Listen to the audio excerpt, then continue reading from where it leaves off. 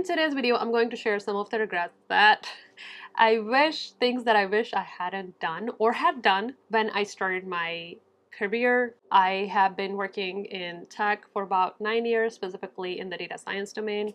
And I wanted to share some of my learnings of things that I wish somebody had told me or wish I had done differently. So you can like take away from it, especially if you're starting out in the industry. The first thing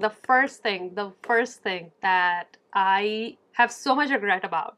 When I started making money, I did not know how to manage my tech salary. I was making a lot of money, and I don't come from a background, like I don't come from a wealthy family, and I wasn't like educated on managing my money and personal finances. So the only thing that I knew was like savings. So when I started earning money and I got my first paycheck, I basically put it all in the bank. Everything I earned went into the bank. First 7 years, I believe. Yeah, first 7 years of my tech salary went into the bank. I never even looked into 401k account or any of sort of retirement account because somebody, I don't know who it was, somebody mentioned to me that retirement accounts are scams, so I didn't even bother looking into it, and I didn't opt into any of the retirement plan that my company offered. They were offering like the match, which is the 50% of the match, and I did not opt into that, so I lost money because of that. And I basically kept all of it as cash in my bank account. My bank account people treated me so nicely, and I always wondered why. That's because I was hoarding a lot of money in the bank account. And I wish I had started my financial literacy journey early, which I did like after 7 years of working, and I regret it because I lost a lot of time in the market. If I had invested, my money had grown so much, but instead I lost due to inflation, and so I actually took a pay cut by not investing properly and not educating myself on finances. So that's like my biggest regret. I don't think there's anything I can do about it other than catch up and basically do things that are right for my future. And now I do actually very good job of managing my tech salary. Maybe I'll do a different video and talk about like how I kind of like split my paycheck and where it goes. Let me know if you're interested. I'll definitely do another video on this topic. If you are getting into the industry and you're starting to earn your money, getting your paycheck, make sure you're educating yourself on personal finance. Please, please, please, please, please don't make the mistake that I've made because I'll always regret it. Always. The second thing that I wish I had done differently in my career was change companies sooner rather than later. At my last company, again, like the 7-year number is kind of like somewhat related to my everything is like 7 years. So I worked at my last company 7 years. Made a lot of mistakes. I guess like you make a lot of mistakes on your first job, which is fine. So I ended up staying a little too long than I should have. And even at the point where I stopped learning, I did not leave.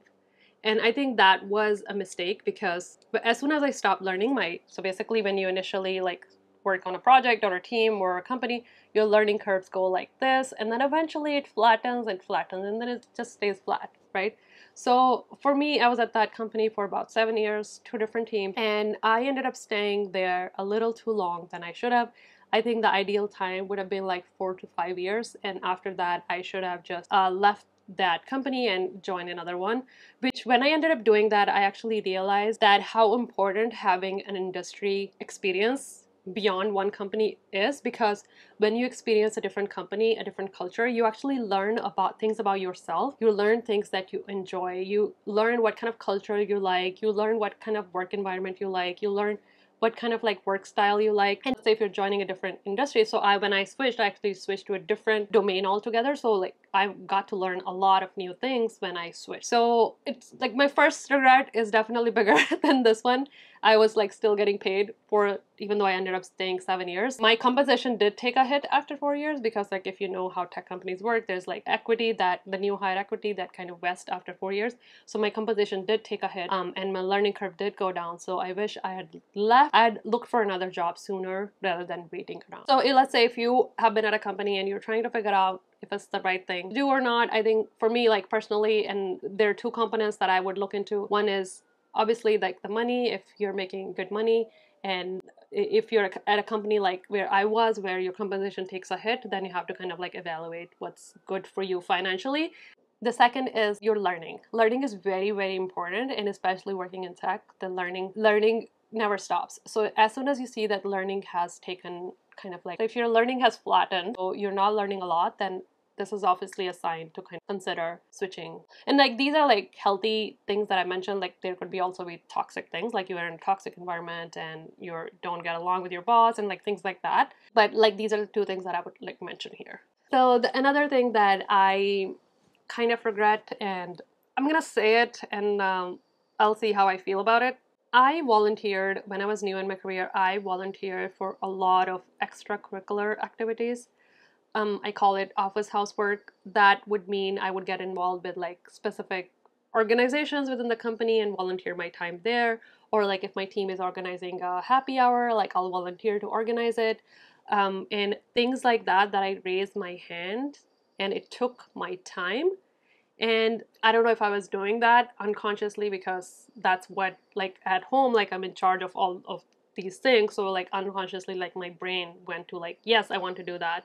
And like, don't get me wrong, I actually enjoyed doing all of those things, but it actually took time away from my actual work.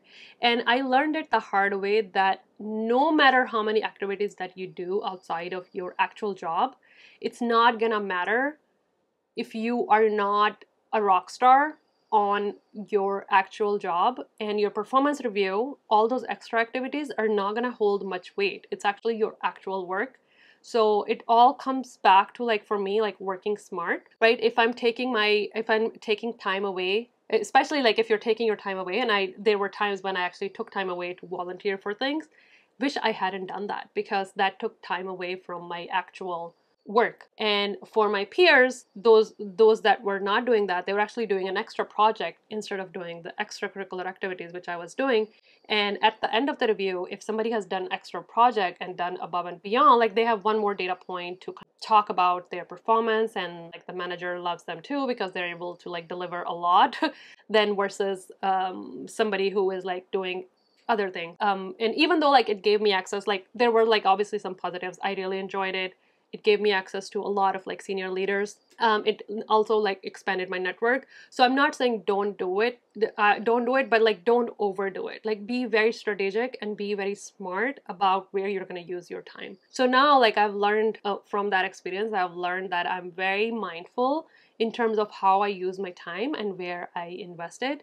And I know this is gonna sound very, very bad, but I also like think about how is it gonna look on my performance review at the end of the year. It serves as a guide in a way, which I know is bad, but at the end of the day, your work is paying you to work, right? So you wanna make sure that you're actually excelling at your day job, at your core job, and then the rest of the things are just extra. And that's how they're going to look to other people as well. They're going to look as extra. So yeah, those are the 3 things that I wish I had done differently. I'd love to know what are some of the things that you wish you had known in your career. So let me know in the comments if you have any experience of things that you had done in your career that you wish had done differently. Any of the things that I mentioned, do they resonate with you? Especially the money part, because I know it's not taught. Financial education, personal finance is not taught in a lot of households and not even in school. With that, I hope you're having a great day, and I will talk to you in another video. Bye. Am I twisted? Am I tilted? Is it? Oh, there. Okay. All right. So one.